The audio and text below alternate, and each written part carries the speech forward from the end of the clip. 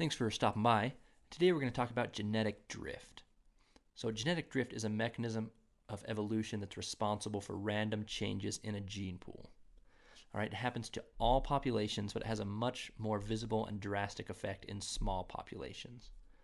Right? It's driven by chance and not selection, so evolutionary fitness doesn't matter here. It's all random. Natural selection doesn't come into play when we're looking at genetic drift. Right? And there's two main types of genetic drift. You have the founder effect and the bottleneck effect. And we'll look at some examples of both of these. So let's say that you have a town, call it Darwinville, and you have 100 people that live in this town. And of those 100 people, 95 of them are right-handed, and the other 5 are left-handed. And let's say a small group of about 4 people from this Darwinville decide to move away and settle some new uninhabited land. And let's say these 4 individuals happen to all be left-handed. Right, their gene pool is now drastically different from the group they left because all their descendants will be left-handed.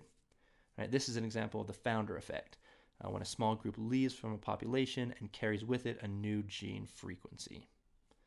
Okay, so let's go back to our town of Darwinville, where we now have 96 people and only 1 lefty.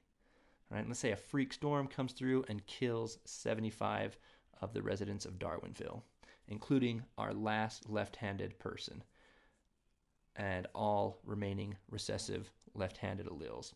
Right, and then the new population, now 21 individuals, will have no left-handed posterity from this point on. So this is an example of the bottleneck effect, when there's a random reduction of the population due to some random event.